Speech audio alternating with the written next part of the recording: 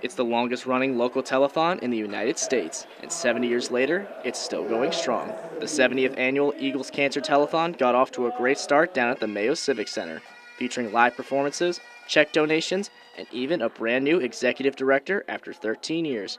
Teresa Chapman is handing over the reins after more than 30 years of aiding the telethon. Brett Carlson has now taken over the role. And, you know, we started out volunteering in '91, my husband and I did, and it was for personal reasons, just like a lot of people.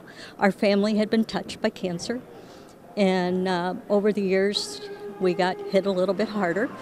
And so each year, those dollars meant more because we knew it was helping and taking research a little further than what we were before. There isn't anyone that I've ever met that hasn't been touched in some way by cancer, either themselves or know someone, family, friends, coworkers, whatever. So, I mean, it's just everywhere, and it feels good to help.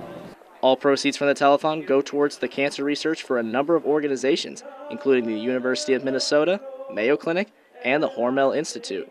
All three are using the funds to support the next generation of doctors and researchers as they continue the fight against cancer.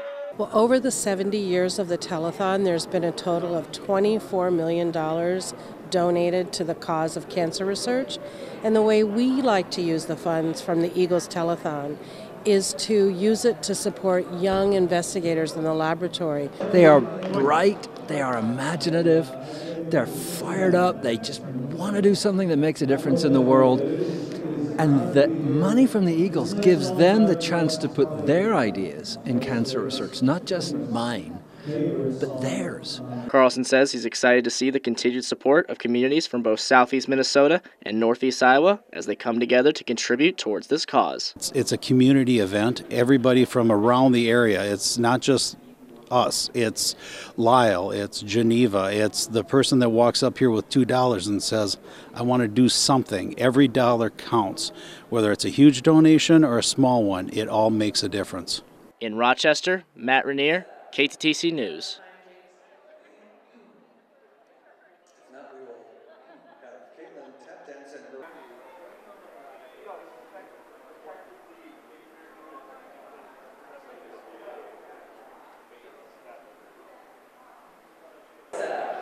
Is that enough time, James?